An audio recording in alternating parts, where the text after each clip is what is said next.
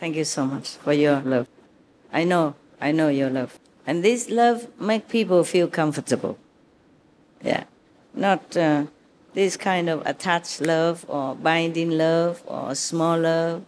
This is a universal love, unconditional love. And it's very comfortable to feel that. At home, try also to be unconditional. Try to love each other unconditionally.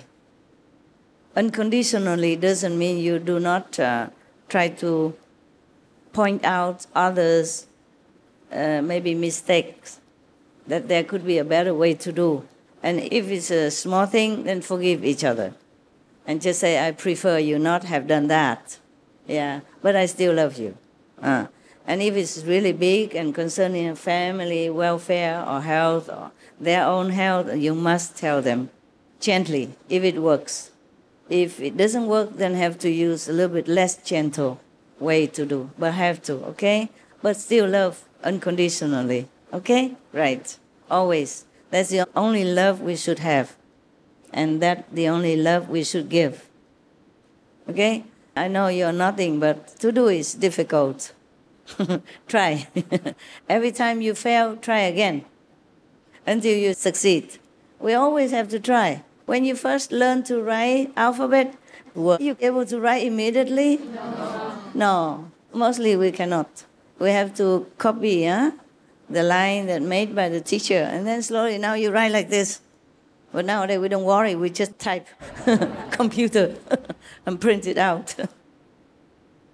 Try to live like a Buddha, even though you have not yet realized your own Buddha nature. Try to live like one. Try, at least try, to think what the Buddha would do in this situation, what Jesus Christ would do in this situation, what other master would do in my situation. Try. And then slowly you can get it. And if you don't get it, at least you know you try. And you do not feel bad about yourself. I am trying. I'm just human. I'm trying my best. And pray the masters help me. Or the master help me. At least like that. At least you are reminded of something noble, unconditional. The way you would want to live your life. That's what you want. But you're born in this world is very imperfect and it makes trouble for you. But you wanted that because it's yourself. You want it to be noble, to be perfect. Try at least. Try. It will make you feel comfortable, feel happier and more contented.